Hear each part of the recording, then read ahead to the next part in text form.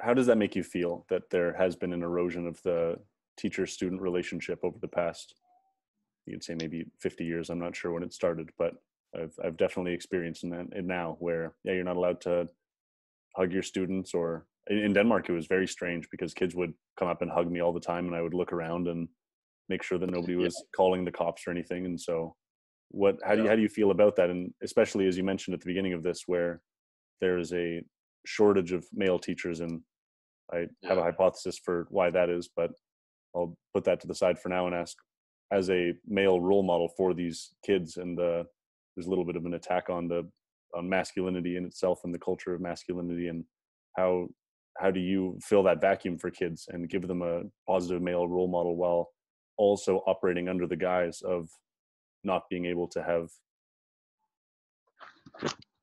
somewhat emotionally intimate relationships with your students? Obviously, Yeah. maybe intimate's not the right word, but I'll let it stand.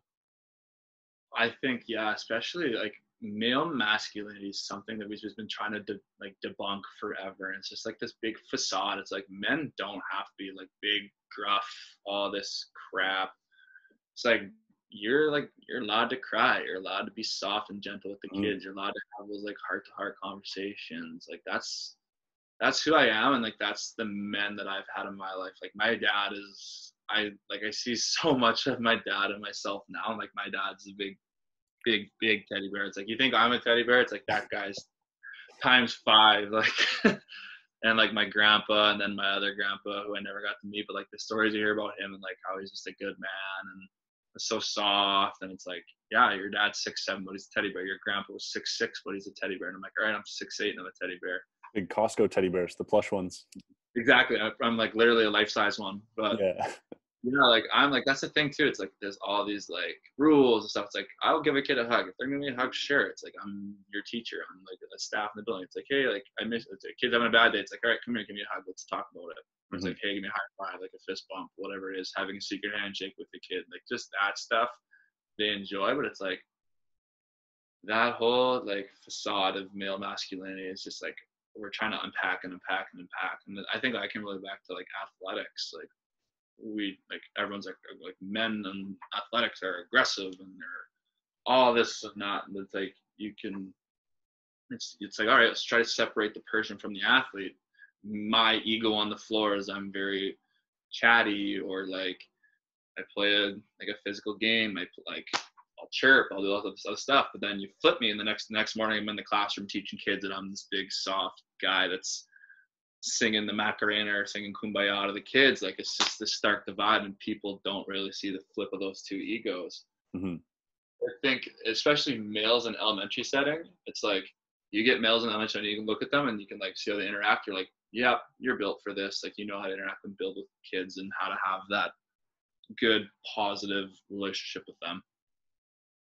I think a lot of that might be also the integration of, you could say, what people perceive as the toxic aspect of masculinity would be the aggression in males. Yeah, And the exactly.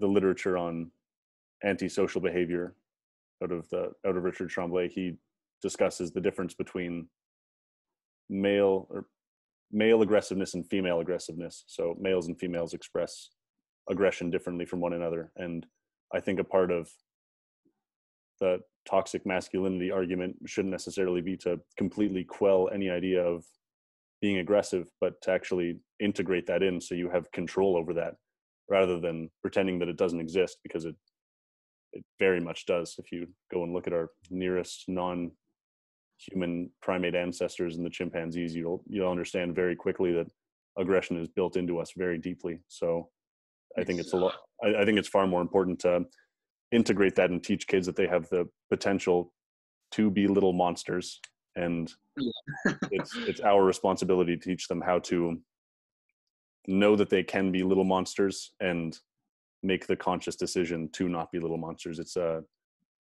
something very cool that I found with Nietzsche, in that the what was the quote? It was the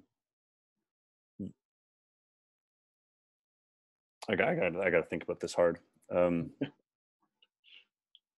a bunny rabbit is not righteous, but a wolf that knows that it could kill and chooses not to is righteous.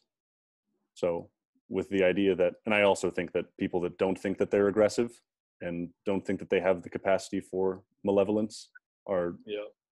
far more dangerous than people that know Yeah. that they could potentially be malevolent and then they integrate that into themselves and choose not to be on a daily basis. I think that not knowing that you're capable of something allows for that thing to sneak up on you very quickly. And then it's like, it's not a conscious effort. It's like, you don't know. It's like, you're always in that conscious mind of like trying to withhold it, withhold it, withhold it. Mm-hmm. And there could be that one thing that just makes you snap. Yeah. But like on that topic of masculine, I finally found, I was reading a book a couple of years ago. It kind of sparked it for me. It was, I'm going to plug the book here, Indigenous Men and Masculinities, Legacies, Identities, and Regeneration by Robert Alexander Innes and Kim Anderson. Mm-hmm. Is that it right? Yes. It was a book I read a couple years ago. I saw it on like Amazon. I got it as a gift. And then I ended up using it for like a bunch of like university papers, and it just like really hooked like me, being Métis and kind of that Indigenous background of like, how can I be a better Indigenous, role model in elementary settings for students? How can I debunk masculinity and all of these stereotypical archetypes that exist with being an Indigenous man in Saskatchewan and all these national things that are going on in the world, and how to be just a better servant leader in the classroom for kids. And what did you find with that? What was your experience? That's unbelievably fascinating. I'm going to try to get that book as quickly. Yeah, I've got it from PA, but I gotta get it. I've like pulled stuff for like different like educational philosophy classes. I just like just reading the like, I mean, you think of, I won't go too much, like intergenerational trauma that's gone through like residential schools and all the things that have compounded over and over and over again on the Indigenous people of Canada, and how we have to continuously fight. Just like, I'll nail on the head. If you are an Indigenous man, you're more likely to end up incarcerated by a certain age. It's a very high percentage. Mm-hmm. Alcoholism is very high as well as a statistic. Like, there's so many burdens or holes or hoops you have to avoid. And I think that's a thing. Like, I think like one of the kids I teach are predominantly like First Nations Métis students here in Saskatchewan.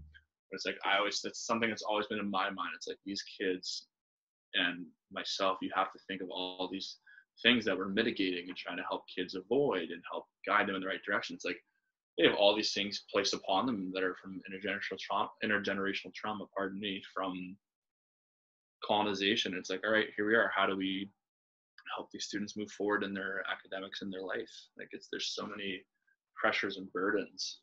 Like, it's just amazing to see how much people grow through all that.